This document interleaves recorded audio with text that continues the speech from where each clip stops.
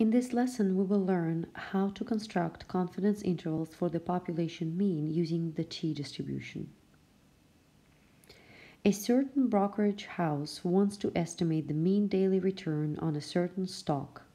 A random sample of 15 days yields the following return percentages: 0.38, negative 1.07, 2.23, 1.97, negative 2.77, 2.54, 2.93, negative 1.95, 2.98, negative 1.46, 2.07, negative 2.67, negative 0.47, 1.9, negative 2.05. If we assume that the returns are normally distributed, find a 95% confidence interval for the mean daily return on this stock. Then complete the table below. Carry the intermediate computations to at least 3 decimal places and round your answers to 1 decimal place.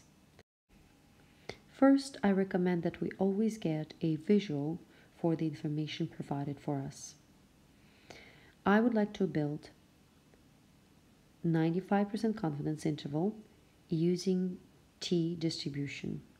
The reason why we're using t-distribution and not z-distribution is that we don't know the population standard deviation sigma. Anytime you don't have that information and you can only obtain standard deviation for the sample, which we typically indicate by letter S, you probably will be looking into a t-distribution at this point. Another thing that I notice is that I'm not given a summary of the information in this random sample. I am actually given the raw data in this sample of 15 days. So I will have to use this data to extract the information I need to proceed with the solving process. So my visual, 95% of data will be in the middle, 5% will have to be split equally between 2 tails, which means there's 2.5% in the left tail and 2.5% in the right tail. I will need critical values t sub 0.025 and opposite of it that will separate 95% from the remaining 5%. To find this quantity t, which will be exact opposite of this quantity negative t, I will use inverse t and apply it to the area of 0.975, which is a combination of 95% and 2.5% more combined together to find this location t sub 0.025 with 14 degrees of freedom. How do I know it is 14 degrees of freedom? Because sample size is 15, degrees of freedom is always n minus 1 or 15 minus 1, in this case 14. The critical value happens to be 2.1448 when rounded to 4 decimal places. My formula for computing this t-interval looks very similar to the formula for z-interval. My true mean will be estimated by taking my point estimate sample mean x and subtracting on the left side and adding on the right side the margin of error, which is computed by multiplying critical value into the standard error, which is found by standard deviation divided by square root of sample size. Well, I need these quantities. I already know t value. I just computed it to be 2.1448. But what is s and what is x bar? I don't know yet. So how do I do this? Well, we have learned in the past how to compute the mean given data and a standard deviation. You can use a calculator for that or do it manually using the formulas we discussed in the past. I'm not going through that. I'm just going to record what the results would be if we round them to 4 decimal places. Please notice again that we must carry intermediate computations to at least 3 places. I went with 4 places in most cases to be, well, more precise, you could say. So sample mean came out to be 0.0067 for this data set.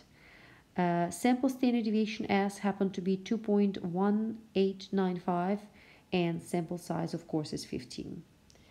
That is enough information for me to compute this interval. My point estimate x bar is 0.0067. subtract critical value 2.1448 multiplied into sample standard deviation 2.1895 divided by square root of sample size 15. On the other side, use the same numbers except add this margin of error. And once you compute these using a calculator, you will get mu anywhere between negative 1.2058 and 1.2195. I rounded to 4 decimal places to begin with, but your final answer should be rounded to 1 decimal place, so I trim it a bit more, and it gives me negative 1.2 and 1.2. Mu is anywhere between these two values. Therefore, we can be 99% confident that the mean daily return on this stock is between negative 1.2% and 1.2%. Now I would like to demonstrate how to solve this problem using TI-84. Because I have a list of data, I need to enter it into the calculator first, and then we can use the function of the calculator we have to do a quick computation for the interval. So let's see how that works. Remember that to enter data, you go to Stat, Edit, and I already did this, but you would enter one item at a time into your list, whichever list you choose. Then we're going to go to Stat and Tests and choose T-Interval, which is option 8. So click 8 and it will take you there. You need to choose between data and stat. Because we have raw data, choose data option and tell us where the data is stored. Frequency will be 1 unless you use another list, and that is not the case in this case.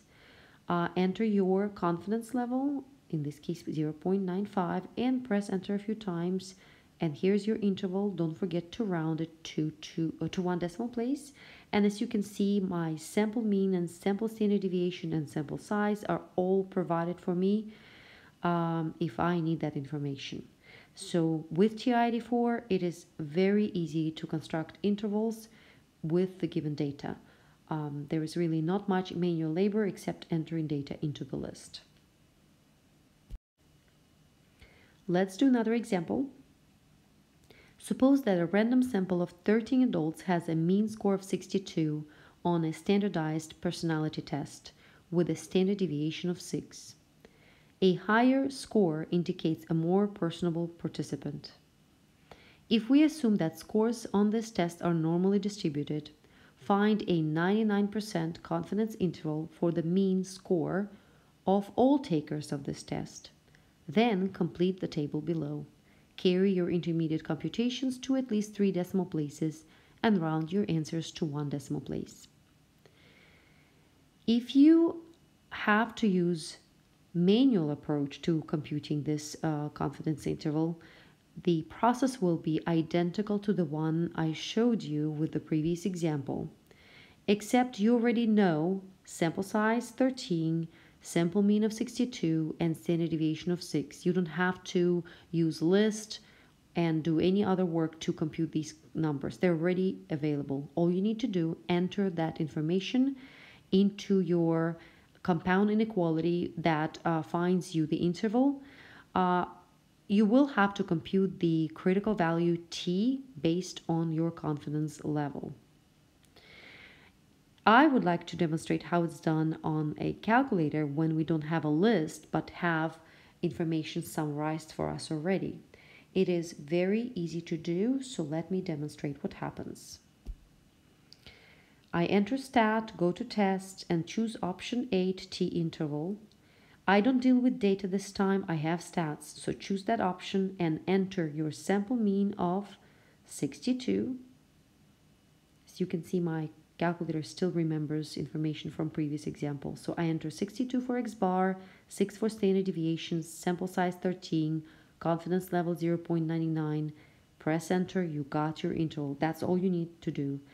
Round to 1 decimal place, and we get 56.9 to 67.1. We can conclude that we are 99% confident that the mean score of all takers of this test is between 56.9 and 67.1 points. I would like to mention something else. How do we know that we must use t-distribution or t-interval instead of z-distribution and z-interval on our calculator? Well, there are a few things that give me a hint that z cannot be used. First of all, I do not know population standard deviation sigma. I only know S. That's the very first indicator that t distribution can be used and z cannot. I also know that we can assume normality of the scores. So scores are normally distributed. That's very important for t distribution. And of course, sample size is small. With z distributions, you gotta have a larger sample size. So all of the things we work with here hint at t, not z. So we must stick with t distribution in this case.